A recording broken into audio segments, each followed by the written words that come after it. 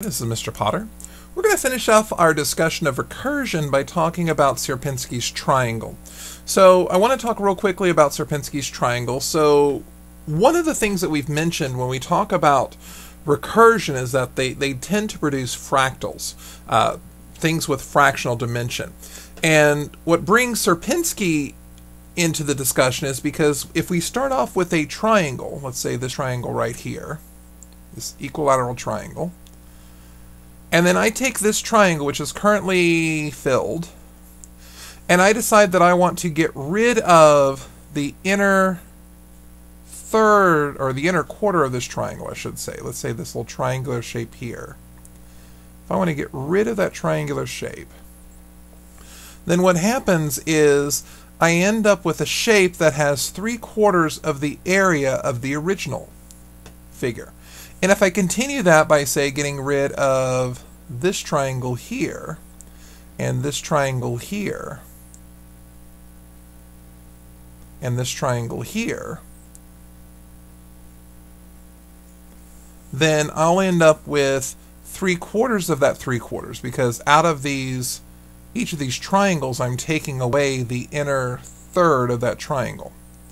So I still have all of this shape. But eventually I'm going to be running into a problem where I'm just going to keep doing that. If I keep taking 3/4 of this out, and 3/4 and 3/4 and 3/4, that eventually will go to 0. If I were to take 3/4 and raise it to the 5th power, that's going to give me, in the top, that's going to be 3 times 3, 9 times 3, 27 times 3, 81 times 3, 243. Over 4 times 4, that's 16, times another 4, that's 64, times another 4, that's 256, times another 4, that's 1024. And as I keep multiplying, I'm going to get a smaller answer than the time before. This eventually tends towards 0 as this number increases without bound. And what that means is that if I were to continue this to its logical progression, I would end up with a shape that was nothing but outlines. It would have nothing but outlines in it. And so because it's nothing but outlines, because all of these things are just lines instead of areas, this is again where we're starting to run in that situation where we have something transcending the barrier between a line drawing and a space filling area. And so this is another one of those examples where we have something with fractional dimension, a dimension that's somewhere between 1 and 2. What we're going to talk about today is we're going to talk about how to program this. So the idea behind this is that I want to draw a triangle. And of course, the way that I draw a triangle is that I go forward some distance. Excuse me, let me start over real quick. I go forward some distance, so remember, my turtle starts off as I go forward some distance, then I'll need to make sure that I go backwards that same distance, make a 60-degree turn, and then go forward, make a 60-degree right turn, and go forward, and then make sure that I go back and back. That's my recursion, because that's going to draw a triangle. So I'm going to go over here, and then make sure I draw a triangle. And then I need to make sure that I draw this line, go back, and draw a triangle. So the thing is, each of these dashed triangles that I've illustrated here, each of these are my iterations. And my base case is I'm going to make this smaller and smaller and smaller each time. So what I'm going to want to do is call upon myself recursively. So Sierpinski at my length divided by 2. And then I'm going to want to go forward. And then I'm going to call upon myself again. And what that will do is that will draw this triangle here. And then I'm going to have to go backwards. I'm going to have to turn left. Then I'm going to have to go forward, turn right,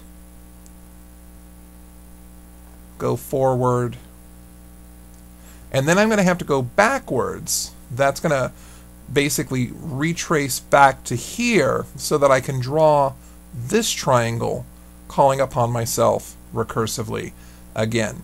Before I go, I turn back facing this way and then go backwards. So I'm going to have to turn left and then go backwards. So this is how my recursion is going to go if my length is greater than 0. So this is the idea behind my recursion, but we're going to go ahead and implement this in our sculpt.org. So we're going to jump to sculpt.org, and as we've done so many times before, we're going to get rid of the code we have here, make sure we put our name, and we're going to import turtle, and then we're going to say t gets turtle.turtle. And then we're going to define our Sierpinski. Now for our Sierpinski, I need to keep track of the length, and I also need to keep track of the depth. In other words, how many times we've gone through this. Because I want to make sure that I only draw enough triangles for what I need. So later on, when I talk about how I want to Sierpinski with a length of 128 and a depth of 5, that's going to draw 5 levels of triangles, each one of these with a length of 128. And this idea that if I keep cutting the length in half, 128 goes to 64, to 32, to 16, to 8. 8 pixels is about what I want to be able to see. Smaller than that, and it's going to start looking very blurry. So I'm going to go back to my definition of Sierpinski, and I'm going to put my colon to make sure I've got scope. Remember that everything here is going to be tabbed over 4 spaces. And so if the depth is equal to 0, if this is true, then all I want to do is draw a triangle. So for index in range of 3, I'm going to t.forward, whatever my length happens to be, and then t.left 120 degrees. And that's going to take me right back to where I started. Now, notice something. I've got 3 levels here of indentation. I've got 1 level here where my define is. Everything that's 4 spaces is going to be part of the definition of the Sierpinski function. I've got the if, which is 8 levels, and everything that's 8 levels tabbed is going to be part of this if. And later on, we're going to have an else statement that's going to be taking care of stuff if the depth count is not 0. In other words, if I still need to draw smaller triangles. And then I've got this 4 level, which is actually 12 spaces indented. Every time I have one of these colors, I'm adding one of these colons, I'm adding another level of depth. And this is just, if my depth is 0, all I want to do is, hey, go draw a triangle. And that's what I'm doing. So I need to hit my else.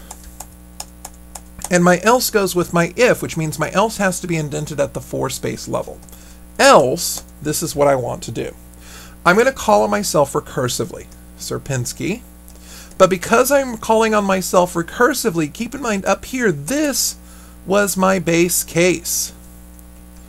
So I need to get smaller and smaller. I need to get down to that base case. So I need to make sure that my length is getting smaller. So I'm going to divide my length by 2.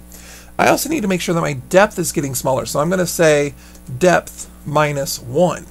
In other words, if I'm on level 5, I'm going to call on myself recursively with level 4. If I'm on level 2, I'm going to call on myself recursively with a depth of 1. And if I'm at depth of 1, I'm going to call on myself recursively with depth of 0. In other words, just draw triangles. But at this point, I've got my Sierpinski, and now I need to draw the rest of it. So let's go back to what we had for our notes. For our recursive statement, we did our Sierpinski, and then we wanted to go forward. That's forward along this bottom yellow line. That's forward here to make sure that we draw this triangle. So after we do this Sierpinski, we're going to say t dot forward at whatever our length divided by 2 is. And then we're going to call on Sierpinski again at our length divided by 2 and our depth minus 1. And then I need to make sure I go back to my starting point. So t dot backward at length divided by 2. And of course, what we're doing here is we're making sure that we go back along this path so that now I can make sure that I go up this way. I can go up this way to make sure I draw this triangle that we had. So I went back, and now I want to T dot left at 60 degrees. And then I want to draw that triangle. So I'm going to say T dot forward, again, length divided by 2. And then I want to go T dot right 60 degrees. And what that does is that makes sure that once I'm at this point right here, oops, excuse me, once I'm at this point right here, that now I'm facing this way so I can do the Sierpinski and draw the triangle the way that I need to. So I'm facing the right way, so now I can draw a Sierpinski triangle with the length divided by 2 and depth minus 1.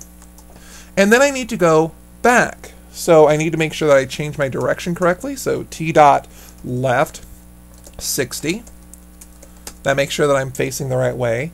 And then I can go T dot backwards, whatever length divided by 2 is, and then set my direction correctly again. In other words, this T dot left here undoes the T dot right that I did. And I'm going to need a T dot right to cancel out this T dot left that I had up above. So T dot right 60.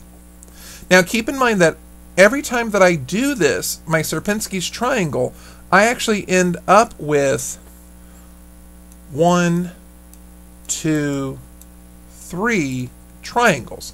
And because I end up with 3 triangles at each step, I actually have 1 iteration, that's a comment, I have 2 iterations, and I have a 3rd iteration.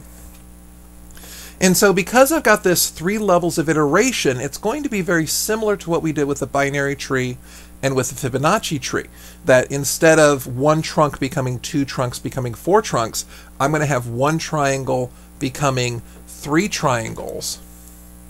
And then this triangle here will become 9 triangles, because each of these will have 3 triangles drawn in them. Just those lines are going to be drawn, but that would be enough to actually draw out 9 triangles.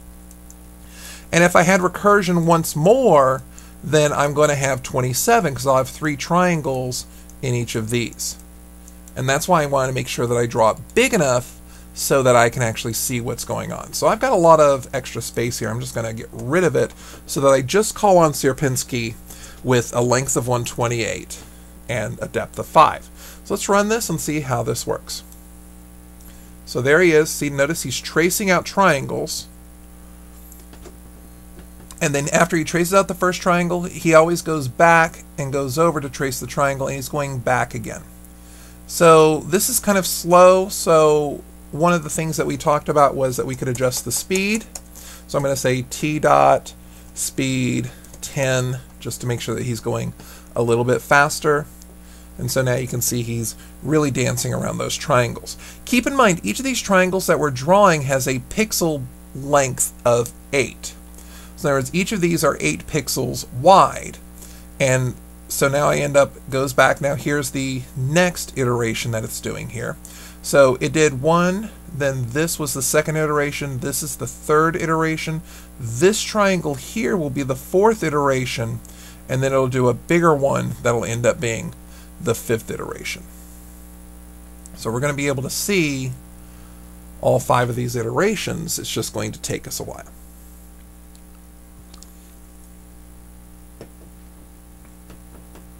There we go. So now it's started the 5th iteration. It's going to make another triangle just like this over here. And you can kind of see how this is, developing a lot of holes in it. This is a very meshy shape, how it's starting to lose the concept of area and start to just be a line design. That's what makes this a fractal. That's what makes it have this fractional dimension. The idea that it's got a recursive call to it, where it kind of calls itself. Ultimately, if I was to do this at a depth of infinity, I should be able to zoom in on any picture, any part of this picture, and it would be indistinguishable from looking at the original. And that's another characteristic of fractals and of recursion.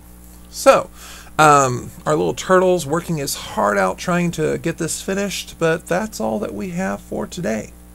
So I hope you've enjoyed this little excursion into recursion and this discussion about fractals and fractional dimensions. Once again, this is Mr. Potter. Thank you for watching. Have a great day.